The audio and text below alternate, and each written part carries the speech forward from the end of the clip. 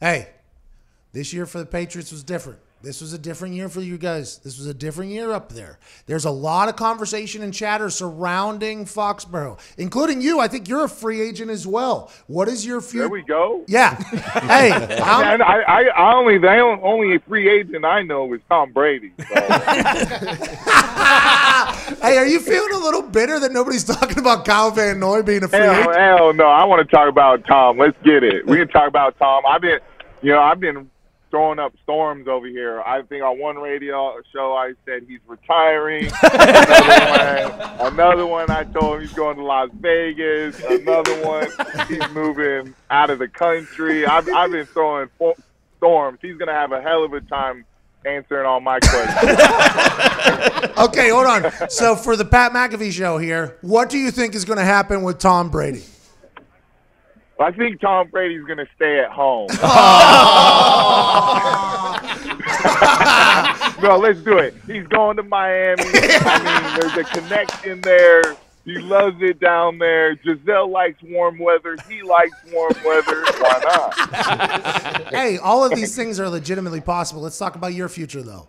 What is your plans? Okay. What are you thinking? Well, you just had an incredible season. That defense was dominant. You got to be thinking that things are going to be very good for you this offseason as you hit free agency. Yeah, I think I'll have some options. But I want to do kind of what's best for my family. And I want to set up my little legend financially. So obviously he's going to work his ass off. That ain't happening. But if things go south, I'll have a plan set up for him so he can take care of himself. Well, hello there. Utilize the promo code PAYTHEBILLS and get $20 off your first order from SeatGeek. Now, back to the magic. What's your little legend's name? Trey Legend. Oh, Trey Legend. I forgot that's what his name. That's an incredible name.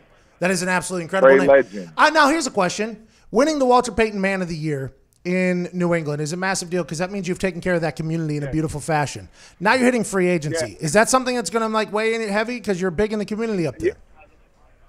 It is. I would love to stay in New England, not only because of the fan base and what Massachusetts now means to me, but more importantly, the players and the friendships that I made with some of those players runs deep. They're my brothers for life, what we've gone through. I know you said it's a different season in New England just because we lost and didn't go to the Super Bowl, but we made the playoffs. How many teams can say that?